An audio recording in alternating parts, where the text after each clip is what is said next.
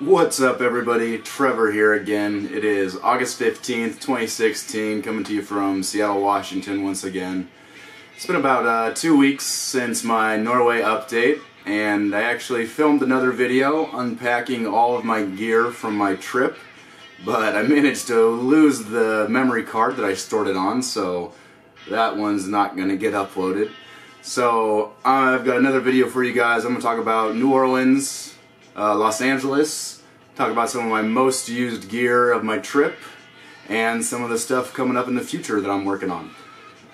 So let's start with New Orleans and LA. I left Oslo on July 14th, caught a flight direct to JFK, spent I think 8 hours overnight in the JFK airport before I flew to Dallas. Unfortunately, there was a big storm in Dallas and my flight got redirected to San Antonio, and we had to sit there on the tarmac for like 3 hours, which was long enough that I missed my connecting flight. So didn't make it to New Orleans on time, but I did spend the night in Dallas and was able to meet up with some family friends that lived there. Went and stayed at their house, had dinner, a few drinks, caught up on the old times. So that was nice. Did catch the flight the next day, same time, to New Orleans, and met up with my friend Jessica, who I used to work with in Pullman, Washington. So it was good seeing her. I get to play with her cat, Khaleesi, who is extremely vicious, to say the least. I think I'm all healed up now, but I was sporting quite a few battle wounds after 3 days. So we went out a few times, drinks, got some food, and then I moved over to my buddy Ian's place, who also lives in New Orleans. He worked with us, me and Jess, in Pullman, same place. So met Ian and his roommates and got to know them a little bit, and we went out and had a few fun nights out on the town. Had some amazing food in New Orleans. I think my #1 dish was fried chicken and grits with bacon and eggs. That was amazing. But New Orleans is a pretty cool city. I did a little bit of longboarding one day, and I also went and checked out the World War II museum there in downtown. Giant museum, a lot of cool exhibits. Definitely go check out the Tom Hanks narrated film Beyond All Boundaries. It's like a 4D film about the World War II and what all happened there. So that was more or less New Orleans. From there, I caught a flight to Los Angeles and met up with my buddy Davo, who I went to college with. So we had a lot of fun with him, hung out, drinking, playing video games, catching up on old times. One day we did take our longboards and we skated about 17 miles up from Redondo Beach to Santa Monica Pier. So that was nice to see the coast, the water, get a little bit of sun, and put my longboard to use one more time before I had to pack it up for this trip home. But it's great seeing Davo from there. I caught a flight to Seattle on the 30th of July, and here I am now. So that about wraps up NOLA and LA. So let's talk about gear and what I used on the trip, because, well, what you leave with on a big trip like this isn't necessarily what you're going to come back with. You're going to lose a few things on the way, maybe by choice or by circumstance, and you're probably going to pick up a few things along the way, some souvenirs, odds and ends, yeah. So we'll start with my backpack. This is an Osprey Farpoint 70-liter travel pack. This thing was amazing. Held up super well, really durable material. The straps pack in to this back panel, so they don't have to worry about them when it's going through the airport and baggage claim. The only major damage I have to report is this hole right here in the side. So my tripod was in this bag, and I found out in Milan that I can strap my longboard to the bag and then pull my bag and my longboard together. So while I was doing that, the bag tipped over, and one of those hard edges of the tripod actually just kind of ground a hole right through the bag. But whatever this hexagonal pattern material is, it is extremely durable. This tear has not gotten any bigger, even though it's only, what, 2 inches maybe from the handle. So really good stuff. Other thing I got to mention is these zippers are next level strong. I have wrenched on these so hard so many times trying to pack this bag full of stuff, and they are no worse for wear. So Osprey makes some great stuff. Definitely check it out if you're looking in for a new backpack. So some of the stuff in this bag that was pretty important. These are Eagle Creek packet sacks or travel organizers.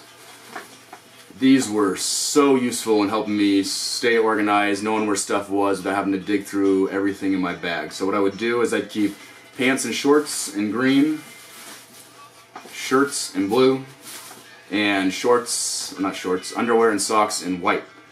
So if I needed a shirt to go out, if I needed a clean pair of underwear, I know exactly which bag to go into.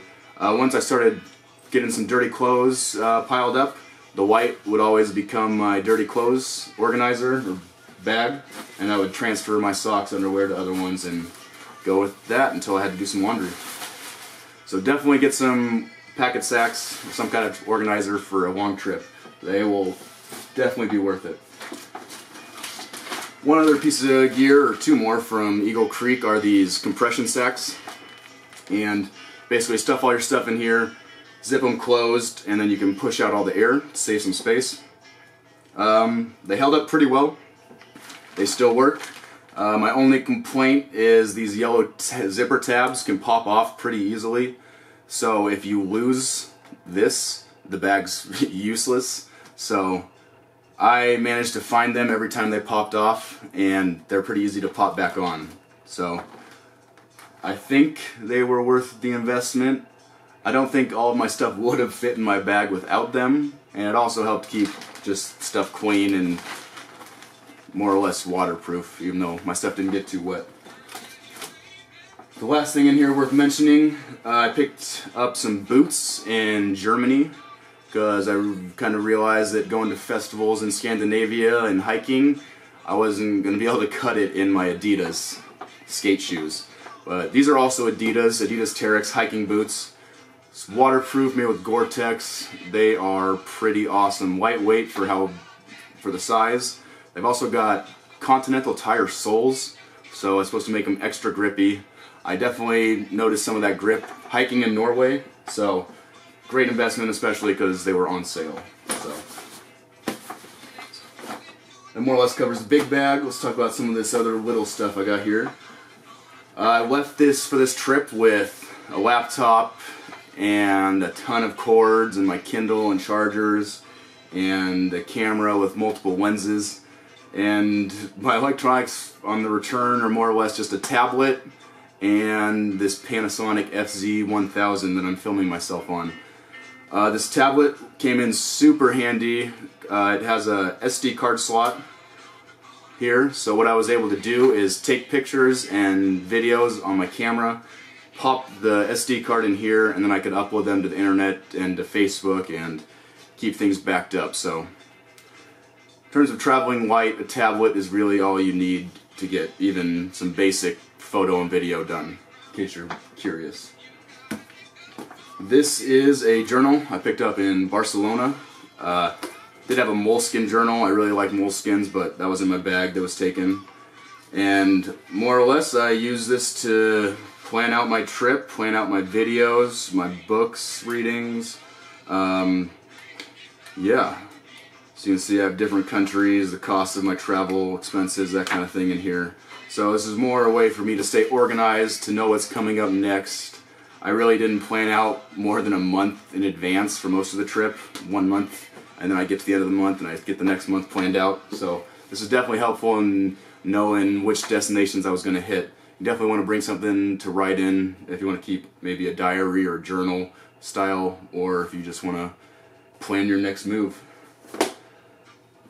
So number one most used item on the whole trip. This is an REI microfiber towel. And you have to get a microfiber towel. They're super light, dry really fast. They really don't get very smelly. If they do, you just throw it in the sink with some hand soap, wring it out, and it's, like I said, they dry super fast. I think this is a larger in XL. I'm a pretty big dude, so I would get a size bigger if I could next time, but I think an XL is going to be fine for most people. Alright, this is a beach blanket I picked up in Barcelona. It's like 7 feet by 8 feet, pretty big. I think it cost me 15 euros after haggling with the guy for a while. And definitely got my money's worth for it. Use it on the beach, I use it in parks when I was doing yoga, I use it at festivals, sitting on the grass. I used it as a bed sheet at one point in LA. So definitely get some kind of towel like this. It's pretty thin and dries pretty quick, so good investment. This tripod back here is actually, I'm using it right now, but I got it off Amazon Basics for I think like $30, and it has held up remarkably well for the price. The only major issue it has is a little pin is coming out that helps keep the legs at the right width. So for 30 bucks it got its use, and I'm really surprised getting thrown around in my bag that it didn't get broken any worse. So the last couple things we got in here. This is a camera bag I picked up in Genoa when I bought this Panasonic camera, and yeah, I'd bring this around with me longboarding so I didn't have to carry a full backpack, or if I just wanted to travel a little lighter and bring my camera. There you go. And finally we got the day pack. So this is actually my third backpack of the trip. So that first one in Barcelona, the Osprey, walked off in a coffee shop. I picked up a really cheap Nike backpack to get by in Barcelona, but it wasn't very comfortable, didn't hold very much stuff or have any pockets. This is a Haglufs Miro. This is made in Sweden. Definitely an upgrade from that cheap Nike. It's got chest strap, waist strap. Really cool design, asymmetrical zipper, so it opens to the side a little bit. Holds a lot of stuff for the size, this small size of a backpack. So definitely check out Haglufs stuff if you need a new backpack. Might be a little pricey if you're trying to import it to the US though. And so I think that about wraps it up for my country updates and a quick unpacking. Got a few things coming in the future planned out here in the next few weeks. I was able to get a new laptop so I can get a little more intensive photo video editing. And yeah, I've got a few videos planned for the future because I want to do whatever I can to help all you guys go travel the world, because honestly it is not as difficult as you think it is. If all I had was my cell phone for my whole trip, I still could have done everything.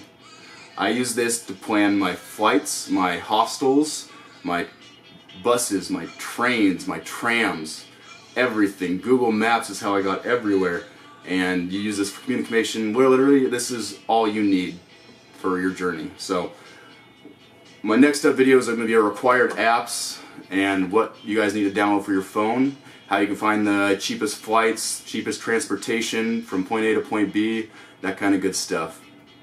I think we'll also do a little bit of gear reviews, a little more in-depth on some of these things like backpacks, maybe my camera, and yeah, that kind of stuff. So if you guys could do me a huge favor and go to my YouTube channel and subscribe, I will put the link in the video description. I've got all of my video logs uploaded now, and I also have about 70 days worth of Snapchats, everything from Barcelona to Rome to Budapest to Copenhagen, Oslo, and then back to New Orleans. So these video logs don't quite give you the feel of the countries because they're a little bit removed and maybe a few weeks after the fact. So the Snapchats I think are a really good way to get a feel of what each city was like, and I think some of them are pretty funny. So go check it out, subscribe to my YouTube channel, I'll have more videos coming, and thanks for watching guys. Until next time.